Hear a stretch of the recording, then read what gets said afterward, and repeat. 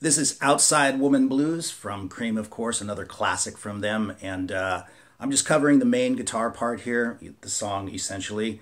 If I do the solo, which I'm not too sure about at this point, but if I do it, it'll definitely be in a separate video.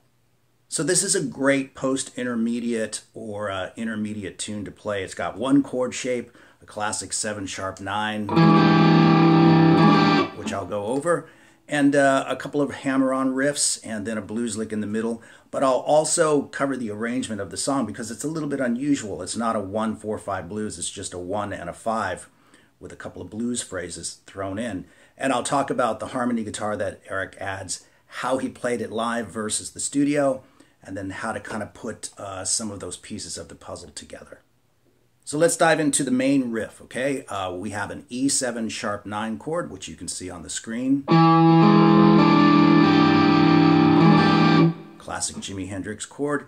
And what we're doing with this is we're hitting the 6th string, the open E string, twice. And you don't want that to bleed through to the chord, but then sweep down and hit the chord all the way down to the B string. So you get this very staccato, although you'll hear a little bit of sliding, maybe slipping down to the notes here. Now there's a couple of ways you can play this. I'm playing it the way Clapton plays it, the way I've seen him play it in a few live performances that I've watched.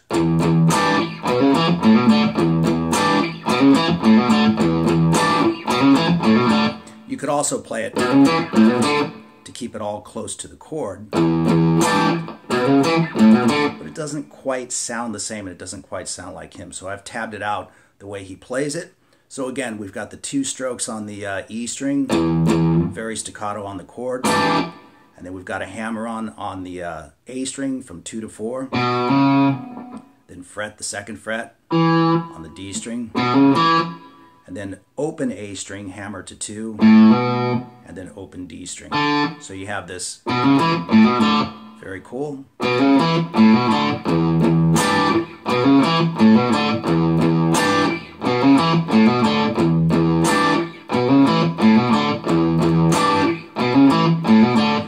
Now you're going to play that 4 times out the gate as an intro. Then you're going to play it twice when Eric sings, okay? And it's played the exact same way. So in other words, you're playing it twice in a row for the verse before we jump off and play. So we've got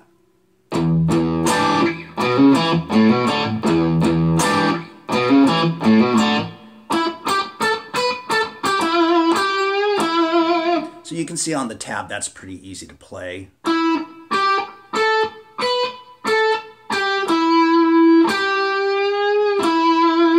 And then you want to come back and do that again, okay? But what's important about this is when you come off of the riff,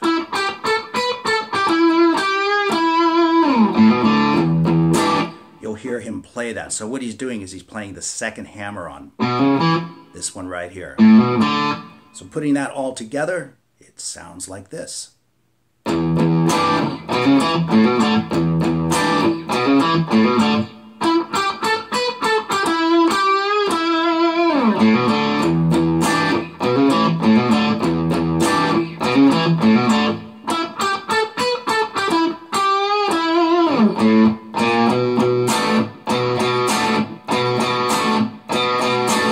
So what happens there is instead of doing that hammer on before we go to this chord right here, the B7#9, exact same shape, just down at the 2nd fret, what happens is he does a little walk up. Open A string to the 1st fret. So you come off of this lick,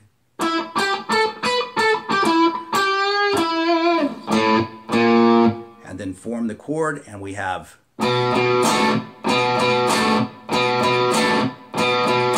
4 times. So it's just like the E7#9, but we're bouncing off of the A string, the root of the chord.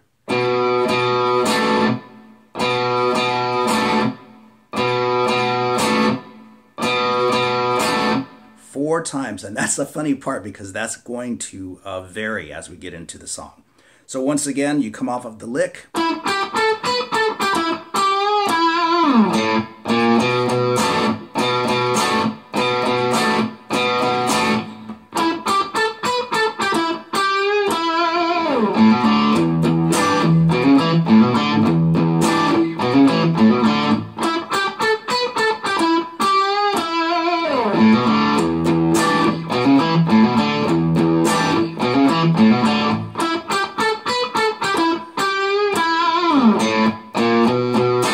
So you can see that I just repeated everything, right? But the second time through, instead of playing the B7 sharp 9 4 times, they play it 6 times. A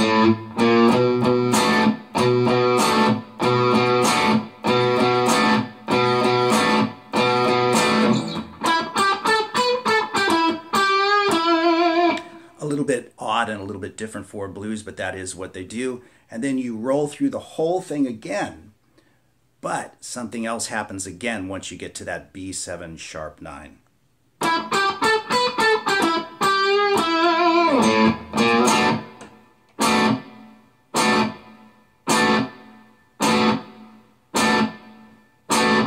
So what they've done right there is they've kind of spun it back around where they're just playing it on the downbeat.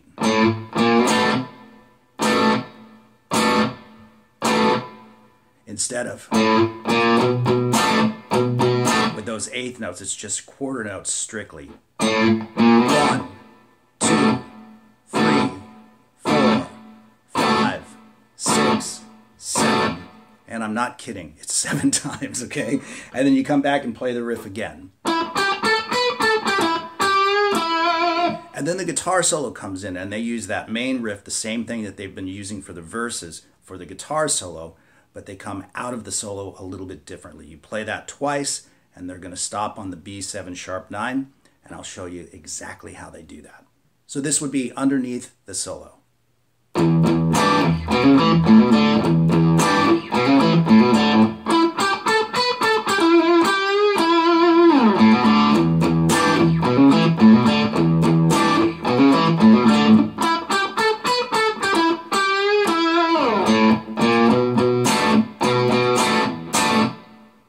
And they stop. So you get to that B7 sharp 9, you're doing the 8th note pattern again. And stop right on the downbeat. Now, what's interesting at the end of the solo is Eric adds in a harmony guitar. You go back to the lick, but along with that, you'll hear, and they sound kind of cool together. So the first thing I want to say before I show you how to actually play both of those parts together is live, a lot of the time, Eric used to play it like this. And you can see on the tab what I'm doing right there.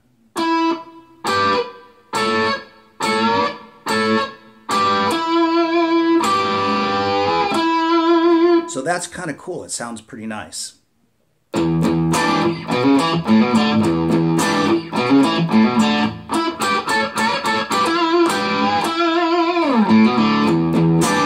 And that's a good way to cover the little harmony bit. But if you want it to sound just like the recording or close to the recording, 2 guitars is the best way to go. So if you've got 2 guitar players doing it, it's nice. One guy can just play the,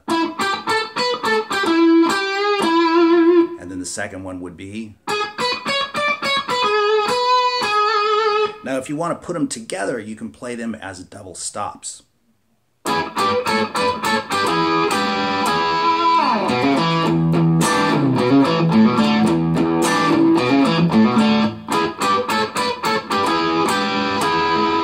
So I've got that tabbed out for you, but I'll play it nice and slow so you can see exactly what I'm doing.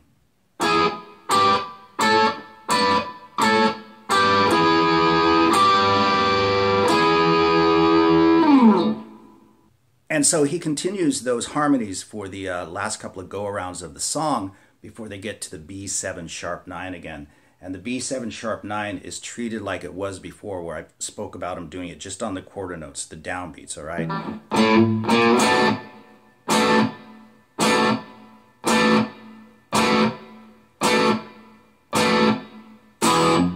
And they ended on an E chord, right? And it's 7 of those again, 7 strokes on the B7 sharp 9, which is slightly unusual and very cool. So let me play that whole bit for you as well.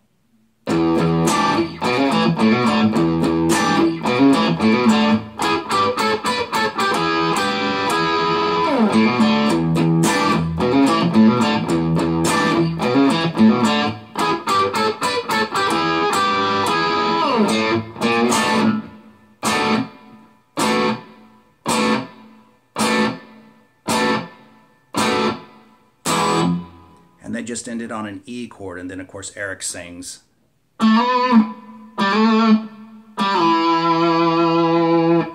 Which is kind of fun to play on guitar too. So there you go with Outside Woman Blues, a very easy tune to play, and like I said, a great post, beginner, and intermediate thing. It's got a nice groove to it. They used to lay it back a little bit more when they played it live. I'm at the tempo pretty much of the studio recording, but they kind of used to lay it back. I've heard several live recordings that have more of a little bit of a slinkier feel.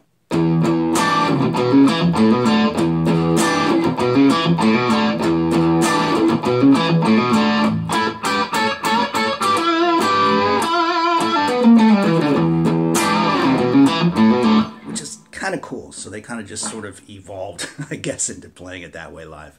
So there you go with Outside Woman Blues. Again, pretty easy one to play. Hope you guys enjoyed it, and we'll see you real soon.